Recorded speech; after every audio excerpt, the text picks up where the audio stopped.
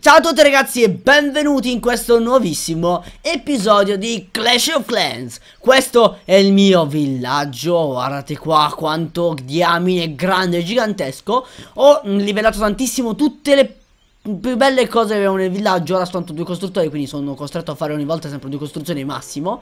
E sto aumentando le nostre risorse, anche se al momento abbiamo tutto pieno, ok? Avete qui tutto a posto. Allora, ho fatto molte cose secondo i vostri consigli. Prima di tutto farmi trovare dei arcieri e potenziarla, farmi un bel po' di amici nell'accampamento. Ora sì, devo comunque aumentarli queste cose perché comunque ci vuole un po' di tempo. E stavo puntando sinceramente ad aggiustarmi anche un po' la mia zona, più o meno la mia casa, perché mi avete dato un paio di consigli su come poter rendere tutto più figo. Però penso sia inutile farlo adesso, quindi magari per il momento facciamo semplicemente costruzione del clan come abbiamo fatto adesso e accontentiamoci, perché penso che possa rimanere tranquillamente così la nostra piccola zona. Sappiamo già benissimo che possiamo trasportare tutto tranquillamente lontano e possiamo aggiustarlo come meglio crediamo, ma non è importante per il momento, quindi lasciamo stare.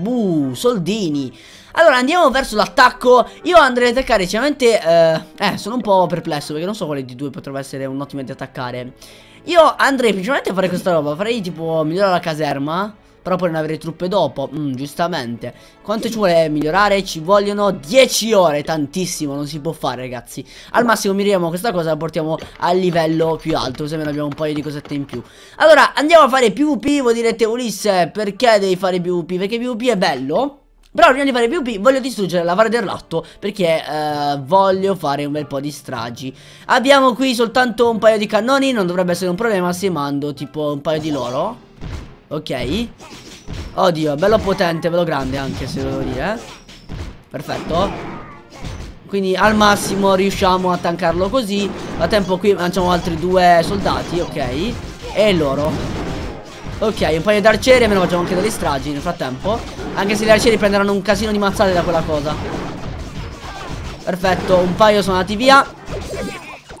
Lo vedete, ci sono anche questi cosi. Mi avete consigliato di tipo fandare, che sono in sostanza dei goblin, e sono molto utili perché recuperano un sacco di soldini. Cioè puntano semplicemente a fare i soldi, ed è una cosa fantastica in questo modo. Ora giustamente non abbiamo abbastanza soldi, però prendiamo giusto qualcosa in più per racimolare i soldini. Ed ecco qui distrutta quasi l'ultima casa. Perfetto, abbiamo un perfect con 100%. Nice. Abbiamo sprecato un paio di truppe ma fa nulla. Sinceramente abbiamo abbastanza roba per il momento. Non abbiamo ancora raggiunto il massimo dei soldi, quindi non conveniva nemmeno attaccare sinceramente. Però va bene comunque, non preoccupatevi. Allora nel frattempo voglio prendere altre truppe se possibile. Quindi che ne so, addestrare altre truppe. Come avete visto, loro muoiono abbastanza facilmente, tutti i barbari. Ora qualcuno mi ha consigliato: prendi un sacco di barbari e buttali lì. Ci può stare come tattica, è utile da quello che ho capito. Però i barbari muoiono facilmente, quindi dobbiamo per forza andare verso qualcosa di un po' più figo e un po' più bello. Cosa facciamo quindi? Andiamo a prendere un paio di loro, ok. Oddio, già 20. E prendiamo un paio di arcieri e tutto il resto barbari. Ora loro non mi serviranno nemmeno più di tanto, perché giustamente vanno soltanto a racimolare risorse che a fin fine a me non servono, quindi va benissimo così.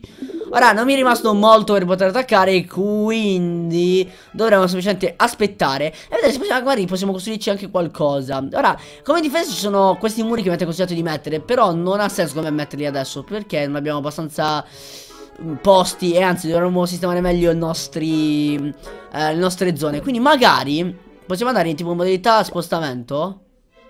Ecco, modifica di posizione, perfetto.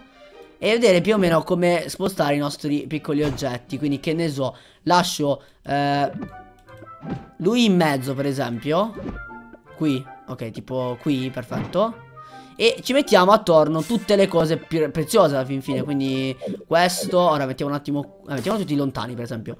Ok, iniziamo per esempio a mettere questa roba, che è la nostra raccolta, ok. Principalmente non so se devo mettere da parte le raccolte oppure il resto. Penso che sia più essenziale mettere le raccolte. Quindi che ne so, questa roba a un certo lato e invece il resto possiamo anche buttare lontano. Quindi per esempio mettiamo questa qui, poi le altre cose le posizioniamo un po' più vicino adesso. Tipo che ne so, questa anche qui.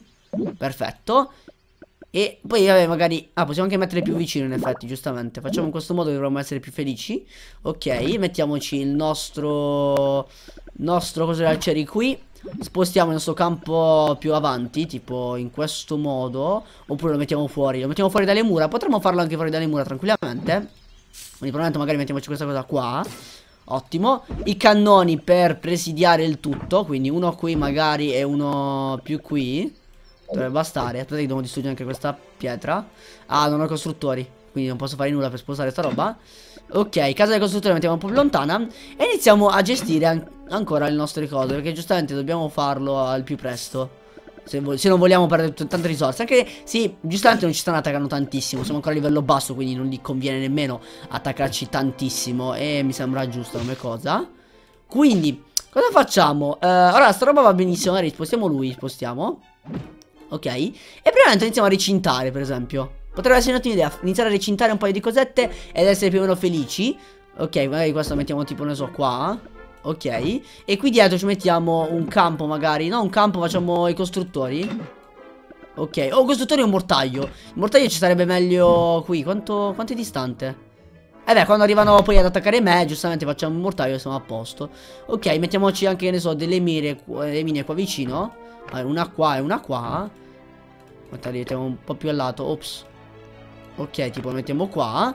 E dovremmo essere a buon punto. Poi non so bene se funzionerà bene oppure no. Però i consigli sono sempre ben accetti. Quindi se avete consigli su come migliorare il tutto, fatemi sapere qui sotto nei commenti. Ok, lasciamo il resto per il momento così. Ok. E andiamoci a prendere un paio di difese. Quindi difese.